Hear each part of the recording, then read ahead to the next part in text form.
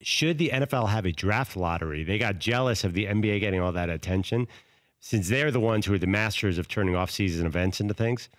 Do you think the NFL should have a draft lottery? Kind of lit Twitter on fire yesterday. Okay.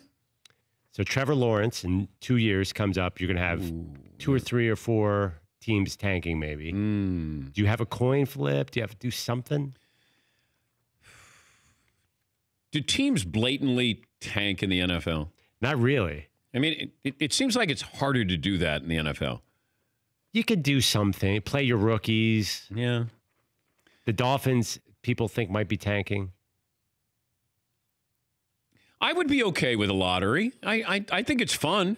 And I think, and I know that I got criticized a little bit yesterday when I said, maybe this is the end of tanking because you didn't have the top 3 teams who were tanking end up winning the lottery. And what was pointed out to me is, well, what happens when you've got 3 or 4 really good players that are coming out of high school or college, and then teams can tank knowing they're going to get one of those 3. That's true.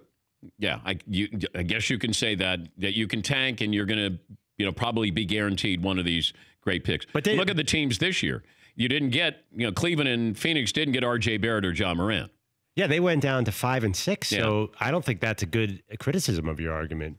Although so you do think teams will tank still in the NBA? Yeah.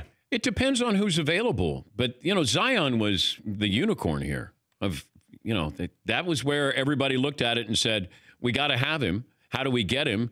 And, the Knicks trading off Porzingis, and then you were watching them at the end of the year. You had no idea who that roster was.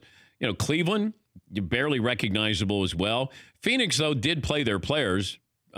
Phoenix had a weird season. Didn't they beat the best teams? Like, they weren't very good, but when they were good, they were really good. Yeah, McLovin. Well, you're the only one who watched, so you have to inform us on this. I know. They did play their players, so they didn't tank. They just... It felt like they beat the best teams in the West. Yeah, Paulie. Don't you think it'd be bad for the NFL to change their draft structure? Because their draft structure ensures that everybody has excitement or relevancy going in the next season. There's always 20-plus teams that can make the playoffs. The one great thing about the NFL, you never go into a season thinking, we have no shot to make the playoffs. And if you are one of those teams, the great part about your season is we got a top 5 draft pick. We got new young stars. So like the teams that stink always have the draft to look forward to. But imagine it's guaranteed. If you had Clemson's quarterback, Trevor Lawrence, coming out, and you had a lottery with the top 5 to 7 teams, and they put him in the hopper, that'd be pretty good.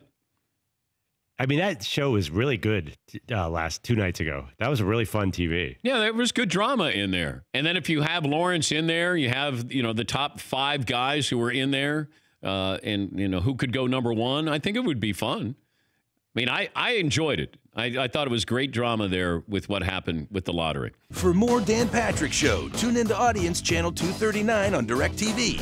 Stream for free on BR Live or download the Dan Patrick Show app.